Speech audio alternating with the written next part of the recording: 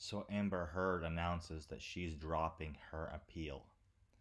The issue with the family court is there is no my truth. There's only the truth, and the truth is that you are a female and a primary violent aggressor in a relationship that tried to ruin men's life for putting up with you, and you try to use the restraining order to gain a control of more of his assets and used your gender to gain public sympathy to destroy his career, livelihood, along with his life for revenge of leaving you.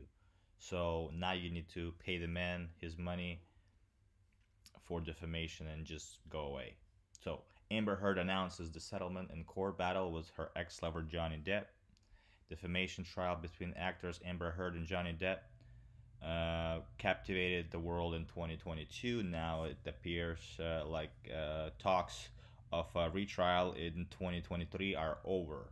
So last June, a jury in Virginia ruled that Heard defamed Depp in 2018 article and ordered her to pay the actor the damages for nouns, and then the amount would be $15 million. The jury also decided that Depp defamed Heard and ordered her to pay $2 million.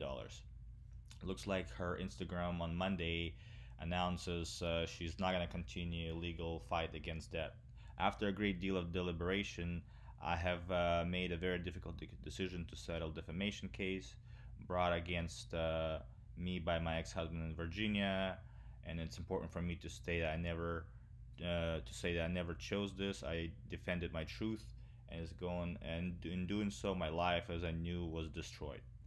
Her added that harassment on social media played a part in the decision. Now finally I have an opportunity to emancipate myself from something I attempted to leave over 6 years ago, and on terms I can agree to. Details of those terms have not been made public.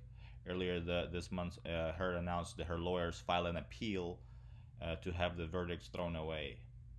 So Heard stressed the decision to settle is not admission of guilt. This is not admission act of concession. There are no restrictions or gags with respect to my voice moving forward, and it's not clear if that will proceed with his appeal or not. So that's what's happening right now. Crazy story. We all watched it. So let me know what you guys think about this story, and comment below on your comments.